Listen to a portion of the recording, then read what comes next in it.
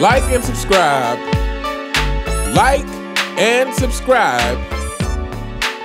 Like and subscribe on the way in the door, my people. I hope you all are having a truly fantastic day today on this Monday. Fanboys, this is another LeBron video, so go ahead and click off. We don't need to hear you complaining. I don't need to hear about how many LeBron James videos I do. Just go ahead and click off. Save us all the misery. So the other night, I was falling asleep, the TV on with YouTube playing, and something interesting came across my news feed. The title of the video read, "An Inside Look of Coach LeBron James at the Lakers Facility." And I was like, that's interesting. Let me see what this is about. And so I click on it, and apparently I guess it's a snippet, or maybe it's the whole documentary. Maybe it was like a mini doc or whatever. Not sure, but the title of it is called Wired. And it's called Wired because I guess LeBron James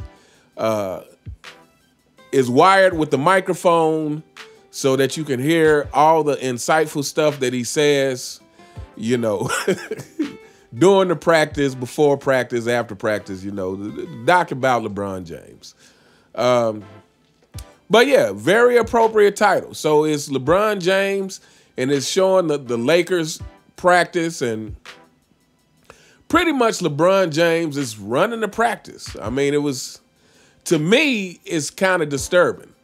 And so LeBron James, you know, is directing everybody. Occasionally you see Darvin Ham pop in there and say something. But to me, it very much appears that LeBron James is in control of the practice. And at some point, I remember seeing a clip from, I guess they interviewed D-Lo, and D-Lo said something to the effect that, you know, when your star player knows more than half the coaches and most of the players, you know, you should utilize that. And to me, this is just a very bad look.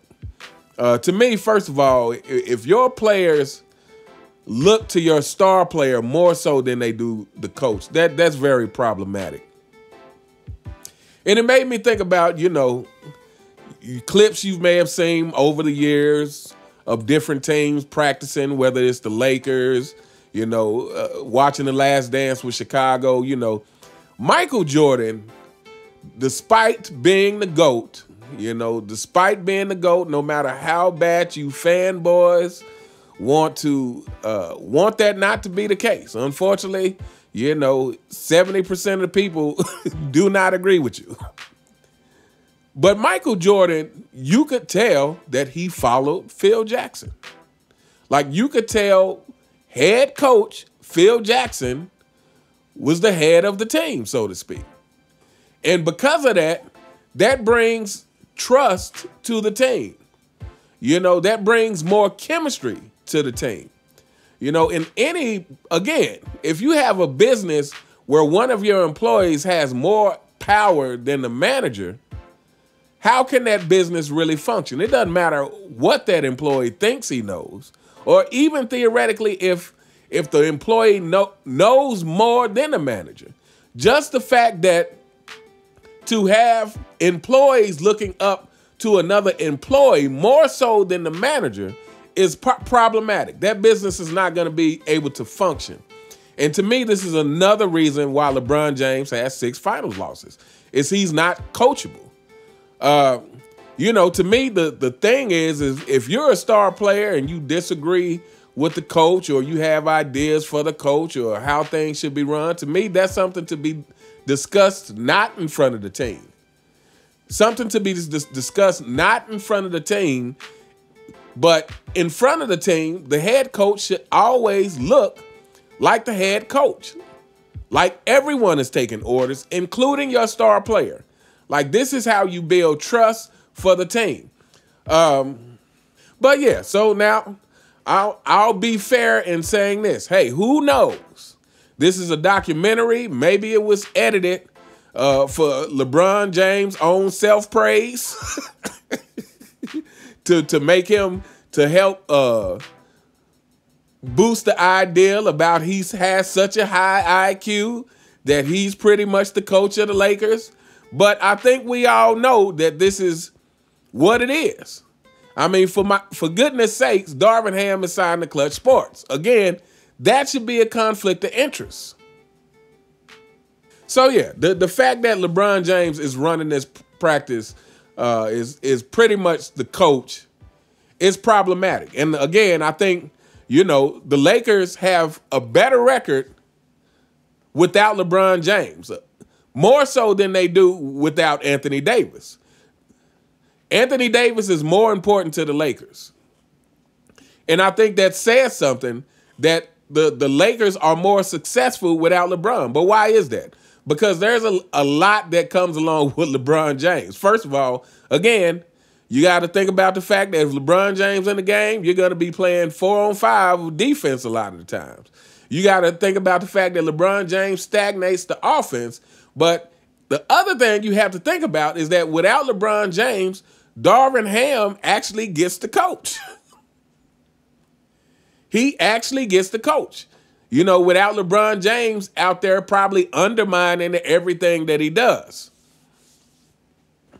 And then so the other thing with this, the other thing with seeing this documentary, and if any of you guys have seen this documentary, let me know in the comments. The other thing with seeing this documentary was seeing how much control LeBron James has in the organization. LeBron James has as the so-called coach. Again, the name of the video, Inside Look of Coach LeBron, it contradicts this whole narrative that they want to put out about no help. Again, for LeBron James' entire career, again, fanboys, you guys really need to do some soul searching to try to understand how you can give this guy a pass, how you can keep promoting these narratives about LeBron James has had no help when he's chosen.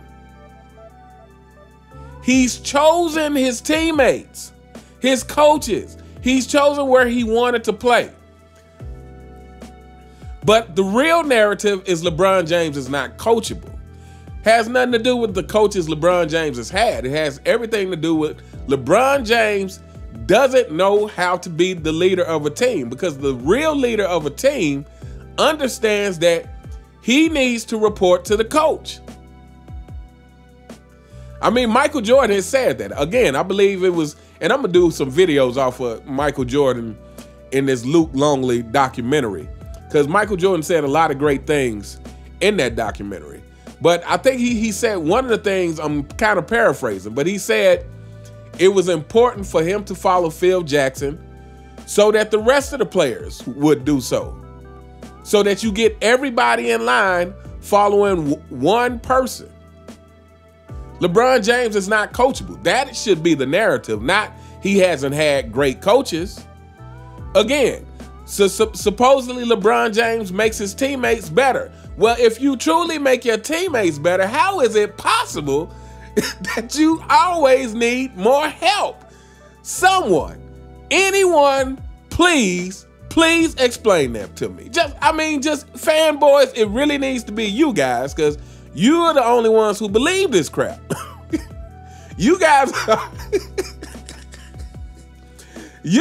are the only ones who truly believe that in 21 years, now fanboys, in 21 years of an NBA career, LeBron James has only had enough help when he wins, but whenever he loses, he doesn't have enough help? Surely that has to sound illogical to you.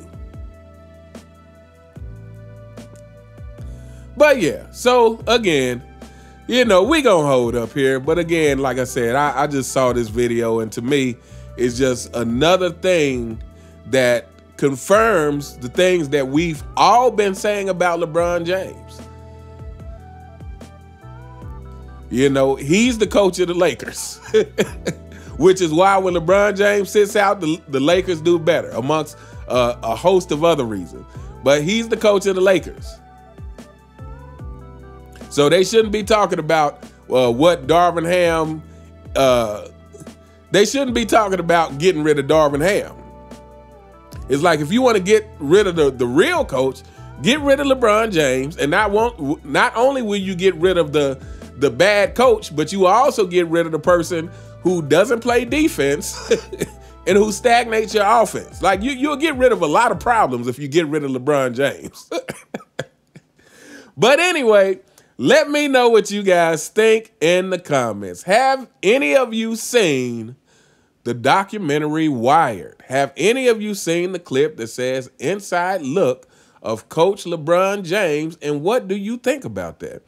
Do you think it looks like LeBron James has too much control in the team and that he is not following the actual coach? And do you think that is bad for team chemistry? That is bad for building team trust? Or do you think it is perfectly fine that LeBron James has so much control over the team? Or, option 3, maybe you think, hey, it was just edited that way, so that LeBron James can heap some more praise on his theoretical IQ and and whatnot, and I'm just over-exaggerating. But anyway, let me know what you guys think in the comments. You all have a truly fantastic day, and I'll see you next time. All right.